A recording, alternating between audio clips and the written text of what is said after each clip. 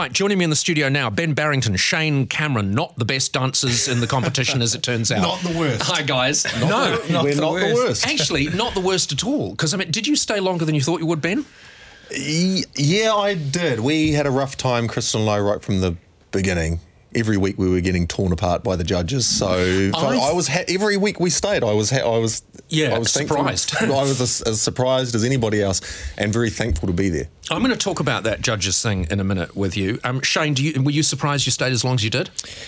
Yes, mate. I after the first round, not being eliminated after the first round, every week was a bonus. I'm a winner. Yeah, exactly. Even my mum thought the same. My dad thought the same. You're a winner every time. So made it through to week 6. So I'm stoked. And I reckon it was harder for you than anyone else, even Pam, because you know life as a boxer. How do you not look like a boxer when you're on the dance floor? You just can't. I mean, to be honest with you, Shane, you never did. You always looked like a boxer trying to dance. Yeah. From the top half because it's so stiff and rigid and just like my mum said, your legs like started to go crazy. Your feet started to dance like that was probably my benefit. It was my feet just to get me from one end of the dance floor to the other. But in terms of the hip movement and the shoulders, it was a bit stiff, wasn't it? It was a bit like a boxer. Yeah. So here's the thing. I want to talk about the judges for a minute because here's what I thought. And it's interesting that you're both here because I thought the judges were too kind on you, Shane, and I thought they were too nasty on you, Ben. You know, and I'm not saying that either of you can dance very well. What do I know? But it seemed every week they found something nice to say about you, Shane, and every week they found something shitty to say about you, Ben. Yeah, they've said some pretty funky things week to week. Yeah. Most of it was relevant. Some of it I kind of thought, maybe not so relevant, but I tell you what, I'd been doing this, like the first time I came on this show, I thought I'm going to be as capable a dancer as yourself. Yep.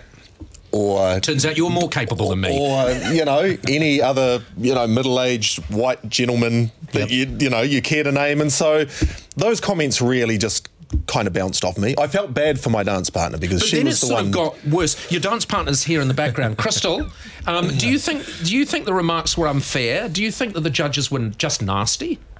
I think it's difficult because they've obviously got a job to do. It's TV. Why are you so politically correct? Why don't you just say they were arses? They were very tough on us. Yeah. I mean, we came out every week. I mean, a lot of people didn't realise Ben was actually doing a full-time job acting at the same time. His fault, no one else's. He chose to do it. He was amazing. Yeah, I think he did a fantastic job. And some of the stuff is relevant and some of the stuff was a little bit pointed. Okay, Shane, I noticed Nerida isn't here. Does she hate you?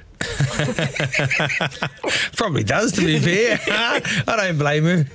Did you enjoy it, Shane? I enjoyed certain parts of it. You know, it was very challenging for me. And when I entered in this, I knew I'm not a dancer. And just, as I said, after the first week, I stayed in. I just stayed in. I don't know how I stayed in, but I stayed in. I thank Nerida for that. For nursing me along and educating me and trying to free the hips up. But we still get on all right. Do you think, this might seem like an odd question, but I would imagine the answer to this would be yes. Do you think that what you've done with Dancing with the Stars will make you a better boxer?